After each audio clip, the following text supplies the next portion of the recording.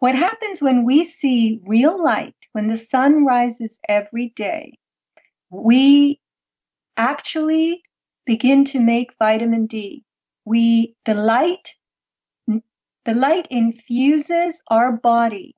The photonic reaction upon our tissues causes all kinds of biological processes to begin. The sun is life-giving. Its light is golden. Its light is cleansing. Sunlight is antiseptic. Sunlight kickstarts all kinds of stuff in your body, including the production of vitamin D, which is a critical hormone that affects 3,000 genes and causes all these different biological processes to occur. Real light, full spectrum light, has to be delivered with thermal energy. Firelight does that.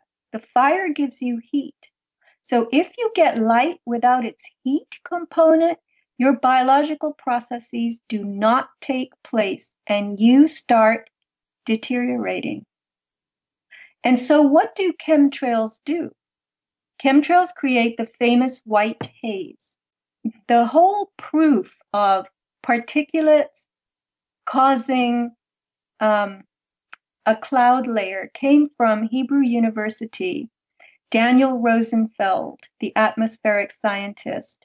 There was a headline at the time that said, pollution stops rain. This hit the newspapers in that way. Pollution stops rain.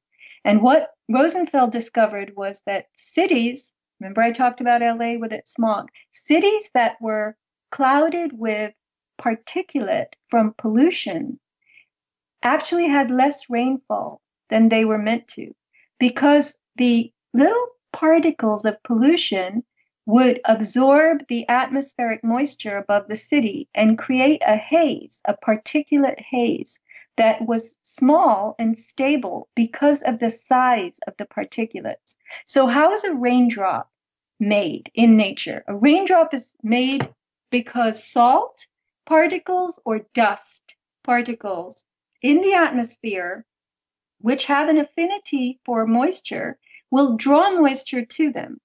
And so they become what's called a condensation nucleus. There's condensation around a nucleus. Nucleus would be the dust or salt particle. And as more and more water is drawn to that little drop, it gets bigger and bigger. And eventually, when it's so big that it becomes unstable, it falls to the earth as rain. So they discovered that if there were small enough particulates up there, they would not fall. And this is where we get the whole spraying program, that they could spray materials that had a love for water, that were hydrophilic, these metallic salts, aluminum oxide, barium oxide, titanium oxide, and they would draw to them atmospheric moisture, and they would create the famous white haze. So what does that white haze do? It's a filter. What does it filter? It filters the golden sun.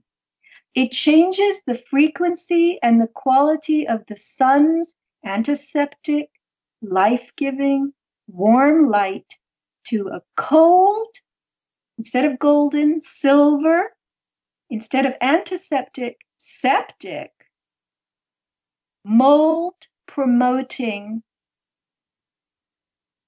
filter. And what happens underneath that? We degenerate. We don't make vitamin D. We start falling apart.